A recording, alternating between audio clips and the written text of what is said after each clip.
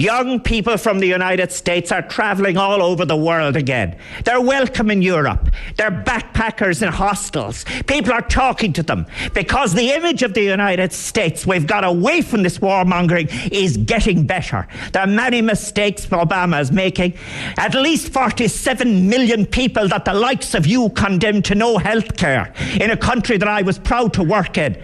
These people are going to have some health care. Okay. So this is the issue. So therefore be proud to be a decent American rather than being just a wanker whipping up fear. Yeah.